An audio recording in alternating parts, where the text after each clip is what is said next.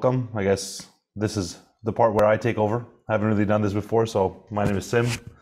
I'm hopefully just going to be doing this as a thing for beginners. So I think what you're coming from might be a little bit advanced compared to where we're going to go, because we're going to go right to the fundamentals and basics of what crypto is and money is. I think sometimes, a lot of times, when you're at the intermediate level or you're at the pro level, I know people who are doing Wi-Fi and doing all this stuff. Oh, please allow you to unmute. Okay, I will let you unmute. There we go. Awesome, sorted. Hi, Sim. Thank you so much for joining us as well. I won't interrupt you too much, but I'm very pleased that you could join us today for the inaugural World Bitcoin Forum. And so the format basically is 20 minutes of speaking, and then we can have some Q&A. But if you want to open up to questions during the presentation, then by all means, just let us know. I think questions right in the middle is always best, especially with my ADD. I always forget things halfway along. So, if you have any questions, shoot. So I'll try to make it within 20 minutes. Usually this thing goes a little longer, but we should be able to do it. So Amazing. Let me know when you're able to see my screen here. Are you guys able to see that? Yep. Awesome. Perfect. So usually I give this warning. I'm not a tax advisor, financial advisor. Do not make decisions according to what I'm saying. If you do and lose all your money, that's very unfortunate, and you shouldn't be just listening to some random person and making your decisions. But the point of this kind of intro is to hopefully help you see some fundamentals in crypto in a way that you might not have looked at before, or at least just try to build a mental image of what is going on when it comes to cryptocurrency, currency in general, money in general. But where I come from myself, I started off as in communications and culture, studying mass psychology basically, and then became an electronics engineer. Then when I came to Bitcoin and read the white paper, I realized this is something that is the next step of the internet. But also, it made me realize how this is going to affect the psychology of humans and how a lot of the kind of nuances that might be missed. So took that to the corporate world, started presenting it there. Didn't really feel like that was fulfilling enough, so now I've brought it to people, and hopefully I can try to educate about that. I'm not going to go too deep into myself, but a lot of times we think of cryptocurrency as money, and in many ways it does service the use case of money, but a lot of people haven't even done the mental exercise of just thinking about, like, what is money? So I'll put that question out there. What is money? In one sentence, if you had to describe money or just give an explanation of money, anybody want to just take a hit at it or swing at it? Yeah, I would say it's some way of sort of transferring value, a method of transferring value to a certain extent, or I guess we can roll with that. Sure. That's perfect. In simple terms, it's a way to transfer value. For me, the way I like to look at it is money is a storage method or a way to transfer time, effort, and energy. It's basically an agreed medium for us to say, I'll spend energy, I'll spend time, I'll spend effort adding value to society. And then when society owes me that value back, I'll be able to use this medium that we call money to be able to get that value back. And it's kind of like a storage mechanism for all three of these things. And that, as a concept, money is really useful because it allows everybody to add value to society in whatever way they like. And society kind of is supposed to have an equanimous way for us to be able to give that value back to whoever needs it. Now, it's been stored as shells, as gold, as paper, as cotton, as leather. It's been stored digitally now for a long time. So there's many different ways of storing it. It's not the medium is not the most important thing. It's more the properties that it has that can be agreed upon in a way that they service the use case of money. So looking at those properties, they kind of fall under these main kind of pillars, right? Number one, for money, it has to be divisible. You got to be able to divide it into different pieces. That one's pretty simple. It has to be durable, because if I want to store my value somewhere, I want it to last a long time. I definitely don't want it to just disappear tomorrow. That's not a very good place to store value, because it's important. You work hard for it. Recognizability is an important one, because everybody has to agree, or large number of people have to agree to make sure that that's a medium that we all accept as valuable. Therefore, we're storing it there, right? Portability is pretty important because you need to be able to take a lot of value into places and be able to make sure you can carry it with you. But the most important for me is the fact that it has to be rare, scarcity, right? Because scarcity is what allows us to make sure that the idea of money can't be corrupted, right? If money is, if whatever we're storing as money is available everywhere, then it's easy to fake it. Like, for example, we don't think about the fact that what we call money today, which is technically looked at as paper money, it literally grows on trees. Like, it is trees. It's literally physically trees. So like, that's not a very good storage of money. Sure, it's divisible. It is pretty durable. It's recognized. The US dollar is recognized everywhere. I can transport a decent bit of it. Although if I want to transport hundreds of millions of dollars of it, that becomes problematic. I guess digital money that we've had traditionally in the banking system is pretty portable. But the scarcity part of it was supposed to be left with authority figures and governments and institutions that were supposed to make sure that somebody working hard for money would get a certain amount and nobody could kind of break those rules. And that was the sanctity of money that was supposed to exist. Obviously, we know that whole concept has gone by the wayside, and the gatekeepers to that system have completely bastardized that whole system. And just looking at who we left it with banks who basically print money. Most of the money in the world is printed into existence by banks when they give loans, right? It's not even just the central banks. It's by actual banks when they give loans. Central banks do print and control monetary policy. They create it out of thin air as well, especially the US Federal Reserve. Large institutions and hedge funds and all of these traditional financial institutions also created financial products and many different ways of basically minting money out of thin air, like derivatives or ETNs or all these complex things which most people don't understand. So most of the money in the world was either created or stored in a way that wasn't really fair. There's people working hard for money, and then there's the citizens put their trust in money, all of us, and people are spending time, effort, and energy earning money, while there's people in the traditional financial system just creating it out of thin air, right? So somebody comes along and says, okay, that's not cool. That's just not cool.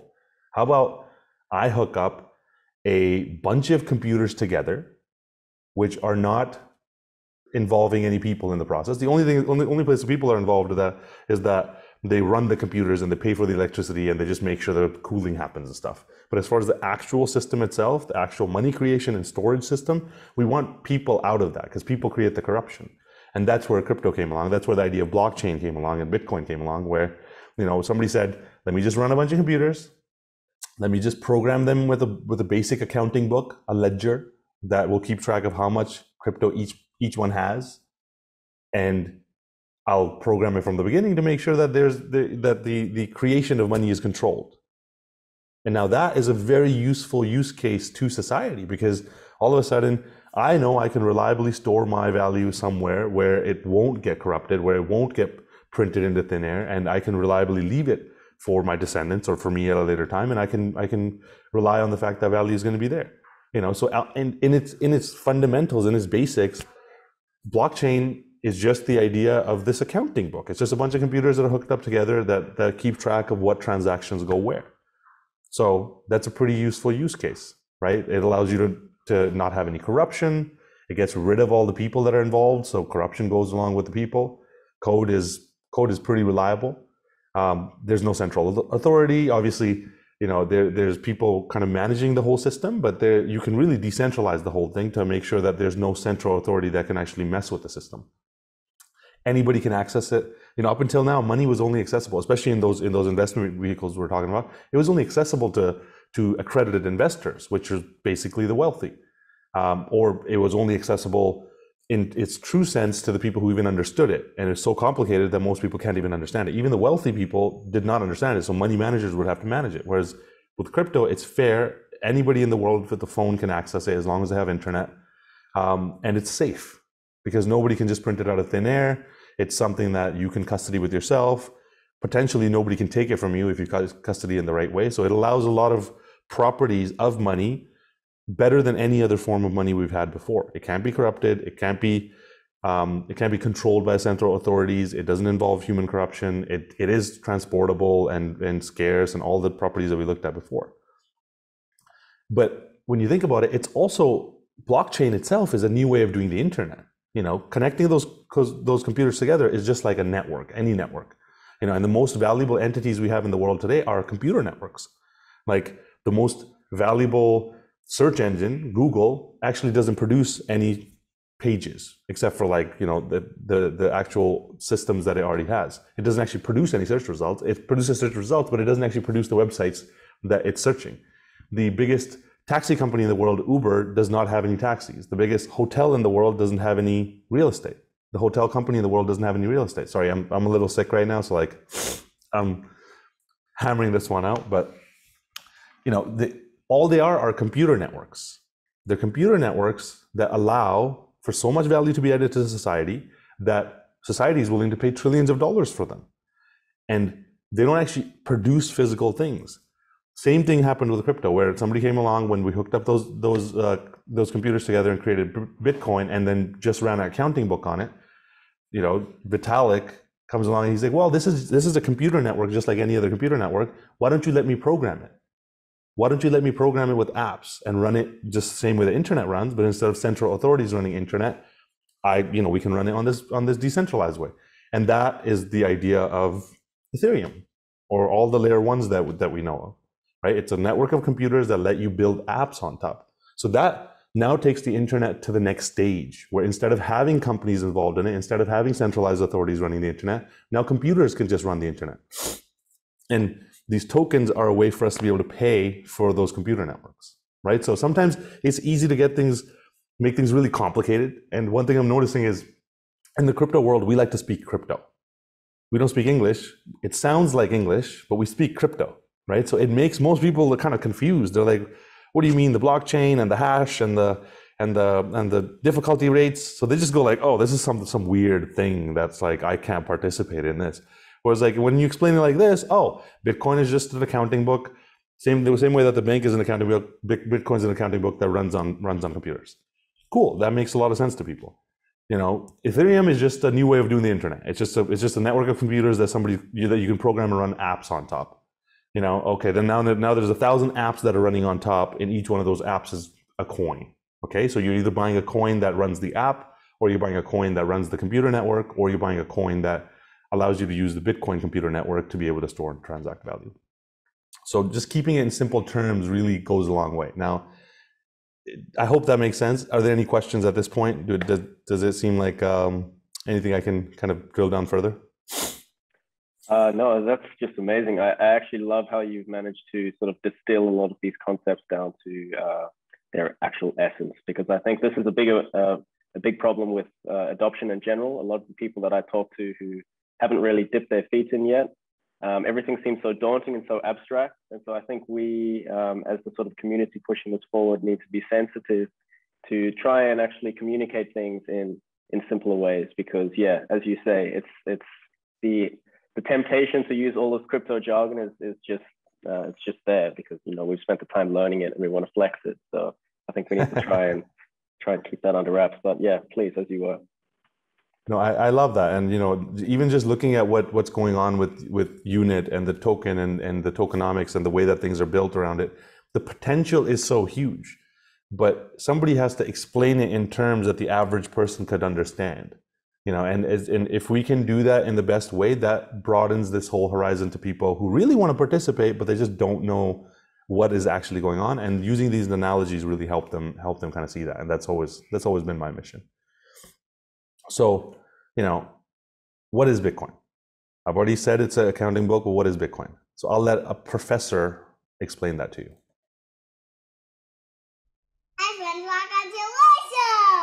Today we're going to talk about Bitcoin.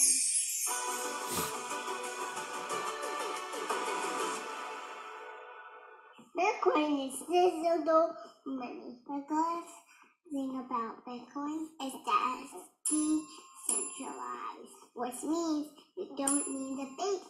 There will only be 21 million ever in the whole world. Bitcoin was invented by Satoshi Nakamoto. No one knows who it is. It's a mystery. How did it all work? I'm going to show you with Skittles. These are all the Bitcoin. Teddy has them. Ellie has them. Dolly has them. This is my wallet. This is Unicorn's wallet. We all have wallets. Dolly has 22 Bitcoin. And so this represents the transaction. And stack it right here. Take it for 1 Bitcoin. Thank you, Teddy. Thank you, Teddy. Now that's the blockchain. Anyone can see this, but it's all anonymous. So that's the difference of Bitcoin. I'll talk about this fun stuff. Why is it so expensive? Bitcoin is secure, anonymous, and limited. So everyone wants it. That's why the price keeps going up. This is, I don't like these posters on. I love Bitcoin, I love it, and skills. Okay, and who wants to really so? That is absolutely the best explanation I've visually ever seen of somebody explaining Bitcoin. And that's all it is. Right? That's all it is. It's simply just transferring a coin from one wallet to another, and then the transactions get stacked in the middle on a ledger and anybody can see them. It's not that complicated. It's just done on computers. So it seems like it's all this complicated stuff, but we're all just trying to earn the Skittles. And we're all just trying to put the Skittles somewhere where somebody can't come steal our Skittles, so that later on when we want to eat Skittles, we can eat the Skittles. You know, that's the same concept with money. There we go. So like she said, you know, to simplify things, the way I look at it is Bitcoin is like digital gold. You know, gold is limited. It has somewhat of a limited supply. Now with gold, when the demand goes up, the supply goes up too. Miners start mining more gold because the price of gold is going up. With Bitcoin, as the demand goes up, the supply doesn't go up. It's limited. 900 Bitcoin are mined today. 900 Bitcoin are going to get mined tomorrow. In 4 years from now, 450 Bitcoin are going to get mined every day. 4 years after that, 225 Bitcoin will get mined every day. So the supply is reducing at a reliable level. Demand is constantly going up, which drives the price up. There's only 21 million that'll ever exist, and 18.7 million exist today already. So most of them are in existence, and very few are left to be mined. So, and nobody can make more. They're easy to carry. I can carry $1 trillion in my pocket. I can literally make it appear on the other side of the world without ever having to go through customs through an airport. If you try to move gold to anywhere, good luck. It's going to take you 6 months to move $100,000 worth of gold. You can move $100 billion of Bitcoin in 1 hour, no problem. I can send it anywhere. I can divide it down into a million little pieces. It's accessible to everybody across the world. So all these things really make it better than gold. And gold is the best money we've ever had. It's more rare than gold. It's more reliably produced than gold. It's scarcer than gold. I already said that. It's more transportable than gold. All the functions of money, Bitcoin serves better than gold. So that's why when you're looking at the value of it, I would personally put it at least at the value that society gives to gold, which is about $10 trillion, and where Bitcoin today is below $1 trillion. So, you know, at least a 10x growth from here seems likely. And that's not even considering all the money printing that's going on. You know, when currencies inflate, they'll have to print a ton of money, probably 10 times as much money within the next 15 years. In that process, the dollar denominated value of Bitcoin goes up, but the actual value that it stores goes up too, because it's becoming more rare. Now, on that same thread, what is Ethereum? You know, Ethereum is just a network of computers that allows you to build apps on top. It's the same way the internet was a network of computers and allowed us to build millions of websites and apps on top. And each one of those websites and apps added so much value to society that, you know, it completely revolutionized the world. Same thing's happening with Ethereum. And, you know, I'm talking in simplified terms. So Ethereum, Solana, Polkadot, Cardano, all of these are just computer networks that are running. that allow you to be able to build apps on top. They all have different properties, but it's a simple process. When you're buying a coin on any of these networks, for any of these networks, you're buying a coin that allows you to use that computer network. And the value of that coin is the fact that you own some of the usage rights of that computer network. You can automate things, and the entire world is going to be automated pretty soon, but you need these computer networks to do it. The old internet just doesn't have the capacity to do it. Now, a lot of times people ask me, who owns Bitcoin? So there's literally a bunch of public companies who already have Bitcoin on their balance sheets, and many, many private companies who never have to actually disclose that they have Bitcoin. But this whole list is companies who already own it. MicroStrategy, Tesla, Square, PayPal. I know PayPal is not on this list, but there's a ton of companies that have already woken up to the fact that, hey, if I keep my treasury in cash, and I'm keeping it in dollar denominated value, even if it's stock, if they're printing 30% of the dollars, they're taking 30% of the value of that company's treasury. If they have $100 billion and they printed 30% of the money supply, that means they just lost $30 billion of actual purchasing power going forward.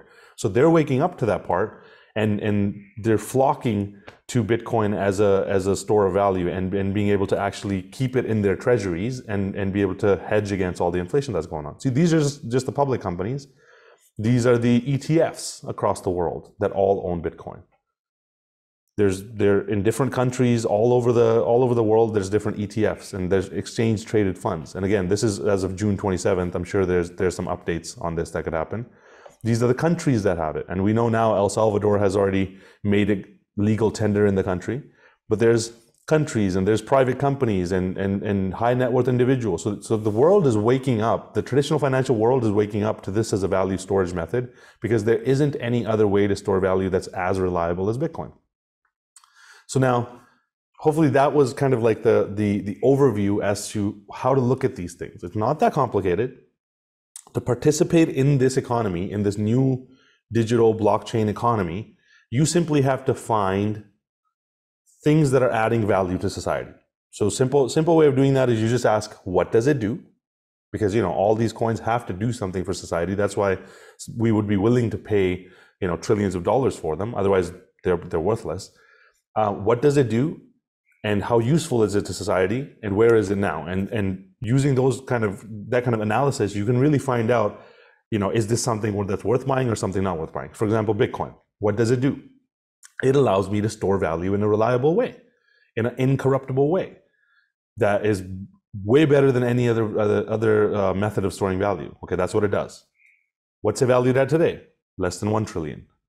The nearest equivalent thing to it is gold. It's like the new gold. So how much is gold valued in society? Well, it's valued at about 10 trillion. Okay, so then it tells me that the value, not just the dollar denominated number, but the value of Bitcoin should grow about 10 times in purchasing power over, 10 years, 15 years, but the growth potential is there. For Ethereum, it's like the new internet. Internet is a network of computers. Ethereum is a network of computers that you can program. How much is the internet valued at? $100 trillion, probably even more than that. Now, am I saying Ethereum is going to get the entire $100 trillion of value? No.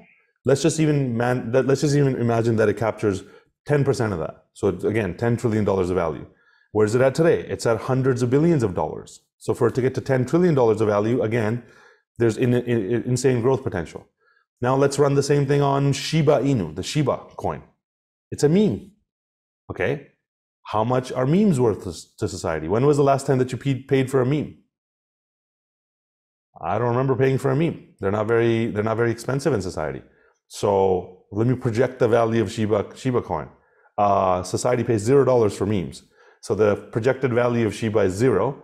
The hypothetical speculative value today is whatever it is today, but the actual use case that it brings to society, in my approximation, is 0. So that's how value investing works. Find what it is, find what it's the new of, then find how much that's valued in the old world, and see how much value it can add.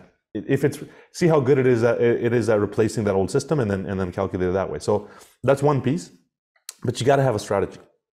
Okay, in life, in general, everywhere, anything you do, you got to have a strategy. You got to have a plan, because if you are going to participate in this market, I'll be honest, there's more than half of the cryptos that are out there are actual scams. Over 50% of them are actual scams just made to steal your money. The other 50% aren't scams, but many of them may not make it to where they're supposed to go to. So if you don't understand how to invest properly and you don't do these fundamental, if you literally can't tell me what the coin does, you shouldn't be putting your money into it. So you got to have a strategy of understanding many different pieces in how to invest in cryptocurrency. And that's what I do. I help people develop a strategy, help them understand the fundamentals, help them understand coins in a way so that they can have a clear-headed way of investing in it by understanding what they're putting their money in, rather than just FOMOing their way into coins and then losing most of their net worth. So what is a strategy? A strategy is kind of services a few different pieces. So first of all, you don't want to invest in anything you don't understand. If you don't understand it, you don't put your money into it. Simple rule. And a strategy is a plan that allows you to understand all the pieces necessary for you to actually participate. Because failing to plan is planning to fail. Love that quote, because an idiot with a plan can beat a genius without a plan, simply because they have a roadmap. They know where they're headed. A strategy helps you choose cryptos and avoid scams. That's huge. That's about 30% of the investing journey. I know you would think it's a lot more of the journey, but it's actually about 30% of the investing journey is picking the cryptos and avoiding the scams. Then it helps you understand fundamentals. So there's a lot of things that most people don't think about when investing in a market, because you think, okay, well, the most important thing is for me to go find a bunch of cryptos that are going to make me the most amount of money and put my money into those. And that is a very amateur way of thinking about all this stuff, because there's tons of different people who are talking about all these things. And if you don't have the right expertise, and I'm not saying I'm the best expertise, I'm just saying have the right expertise and have many different viewpoints that you're listening to. If somebody says this is good, listen to the viewpoint that says this is bad, and then build your own mental model of what that is. So it's really important when building your strategy to make sure you have the right kind of knowledge. And the person who's giving you the right knowledge is going to say this: I want you to go learn about this. It isn't going to be like, I know what the best is and here's what you should do. It's, I want you to go learn about it and build your own mental picture about it. What's your risk? What's your risk? What level of risk are you comfortable with? Are you a person who's anxious and can't sleep if they buy the wrong coins? Then you should buy some Bitcoin. Are you a person who has a bunch of extra money and you're happy to play with it, and you're fine, you've taken a lot of risks in your life and you actually revel in risk? Then you can go a little bit further down the risk curve and maybe spread yourself out into slightly riskier coins. So what is your risk? What is even risk in cryptocurrency? There's 10,000 different cryptocurrencies, and if I'm saying half of them are scams, then those are obviously way too risky to invest in for any average investor, value investor. So you have to understand the dynamics of risk. What does risk even mean in this market? It's different from the traditional markets. What's your strategy? And you're probably like, well, you just said all this stuff. Like, it doesn't all that constitute my strategy? No, there's literally too many ways to invest in cryptocurrency. You can stake and play to earn games and ICOs and IDOs and investing, and there's just too many different ways of investing. So you got to come up with a plan. Like, okay, if you want to day trade, one of the mistakes people make is they come in and they go, oh, day trading, apparently I can make a lot of money in day trading. And then they take 50% of their portfolio and day trade with it. And then when they lose 50% of the portfolio, they take a massive hit. So if you want to day trade with 2% of your portfolio, and then 98% of it's invested. Or maybe you take 10% and put it into high risk investments, ICOs and IDOs, and you take 30% and put it into staking, and you pay. But the idea is you have to come up with a strategy of exactly how you're going to play in the market, because that's going to then lead you to the learning step of learning how to do that and focusing on that, right? But you got to have an actual strategy. What is my plan on how to invest in the market? Where do I do it? Where do I do it? How do I do it? Like, if you try moving $100,000 from your bank account into crypto and watch how many roadblocks you hit. Your bank is going to be like, well, I'm sorry about that. Can you tell us where you want to move this money? And why do you want to move your own money somewhere? And if you send it through the wrong kind of people or the wrong places, it's going to ring alarms about anti-money laundering. And then if you pick the wrong exchanges, you might have tax liabilities later on. So you have to understand on-ramps and off-ramps. You have to understand how to move your money from your bank to crypto and how to move it off. Now, if you put in $100,000 and then you put $1 million back into your bank account, you're going to have to go through a lot of hoops to prove how you didn't launder that money. You have to then select the right exchanges. It has to be done according to your own analysis of where is your tax residency? What are your needs? What coins do you want to invest in? In what capacity are you investing in? So all those pieces, if you just figure it out ahead of time, it saves you so much headache on the long term. But most people don't think about that. What we do is we just, go right into it, a lot of people just ask a friend, give them cash and buy a bunch of crypto. Well, as soon as you get to the point of taxes, that's something that becomes really problematic. And I know in the crypto world, everybody just hates the word taxes, but I swear to God, that's something that you need to think about ahead of time. Now, one of the biggest pieces, sorry? Tim, sorry, I just have to quickly jump in. We actually are slightly over time here. Okay. Next up, we have a speaker, Paco. I'm not sure if you wanted to quickly wrap things up a little bit for everyone. I'm not sure how many slides you had left, but I really wish we actually had more time. I love where you're taking things at the moment. That's okay. I would literally just want to say this piece. Understand the psychology of a market. If you're investing in crypto, look up a chart called the Wall Street cheat sheet, or the psychology of a Bitcoin market cycle. Print it out, Excel, put it on your wall, wake up to it and go to sleep to it. It is how the whole market works, as far as any market, as far as investing and understanding how the process of not losing money, but also making money. But anyways, all these pieces all come together for a strategy. I just love talking about this stuff. If you ever want to get in touch, and love you guys. Amazing, Tim. Thank you so much for that. That's actually really awesome. I'd love to actually catch up with you another time in person as well, actually, and pick your brain a little bit more. Absolutely. We'll get in touch. Thank you guys. I appreciate your time. Thank you so much, man.